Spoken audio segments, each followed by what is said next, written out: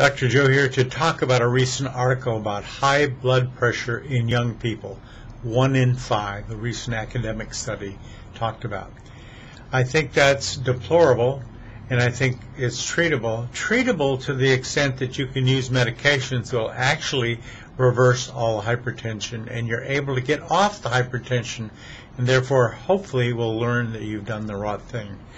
The wrong thing is to use a controlling treatment. In other words, something will never get better. You just take it all your life, which is the consequential thing that everybody's been told about in terms of high blood pressure. But it's not true anymore. We have the ability to set a 1-2 punch in motion that can make everybody better. First of all is my favorite, the arginine, pro-arginine plus. The second thing that we want to do is something called Valterna. The larger amount for everybody, because what it does is model the arteries back to normal. Modeling is a term of art in cardiology, meaning going back to normal.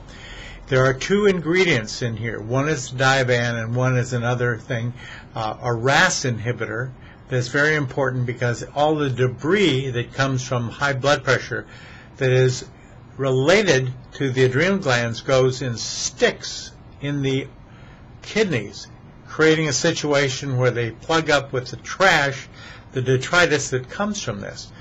And this enables it to mobilize that, get rid of it, and begin the process over about 3 months period, maybe 6 months for some, where you can actually get off your blood pressure medications. We've done about 50 people so far.